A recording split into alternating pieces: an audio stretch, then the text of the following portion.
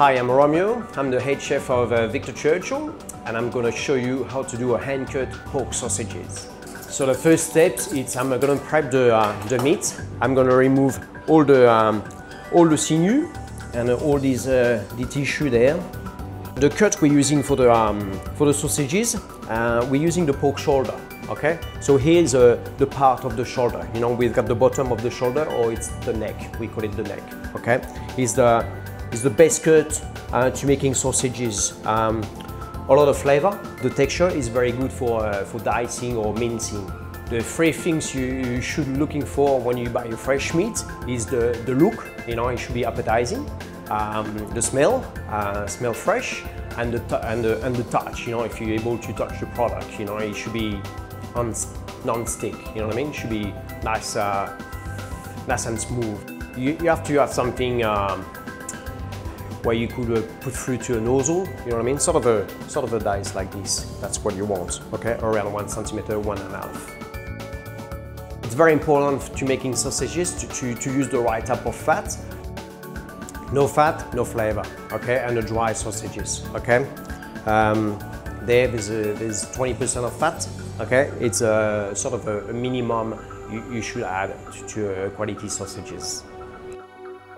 So now I'm going to add the seasoning. I've got some sea salt. I've got half a kilo of mince, so I'm going to add 9 grams of salt. And I've got some ground white pepper, and I'm going to add 1 gram. And you're going to give a well mix. After overnight, I'm going to add the white wine. Okay, and I'm using a dry white wine, a typical wine where I come from in Brittany, in South of Brittany. I think it's quite easy sausages to make. You just need one popping bag and a nozzle, and the mix you're gonna put through. The next things, we're gonna push the mix to the pork casing. Okay, I've got some pork intestine where I put in the water, in the warm water, 20 minutes ago, you know, to help to lubricate the casing, and I help to push it easily to it.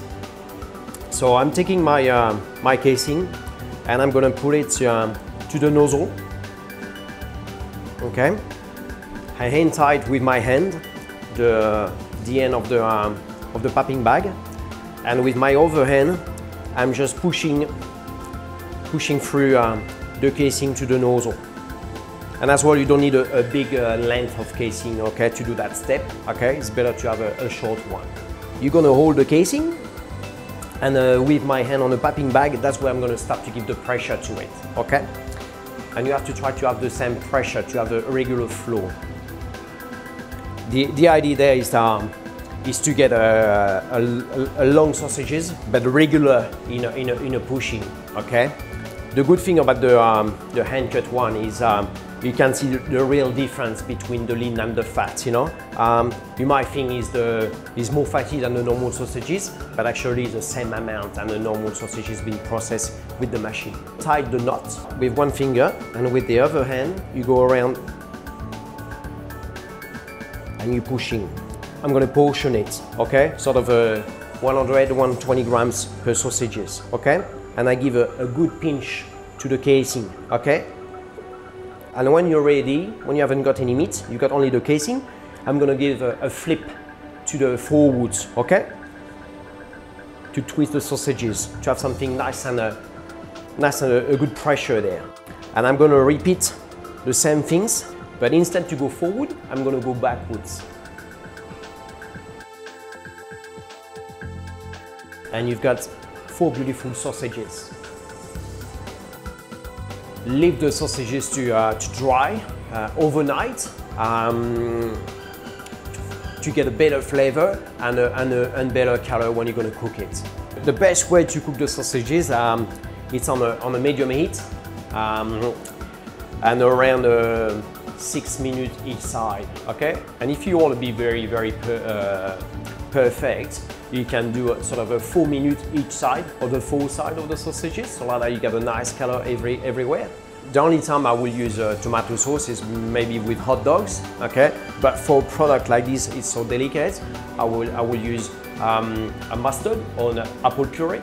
And the other tips I can give you about the cooking is it's the best as well to leave to rest as well, not for long, couple of minutes, just to hold that moisture inside and juiciness, and it'll be very tender when you're gonna eat it. The general rules to buy sausages, I think first is gonna be the casing.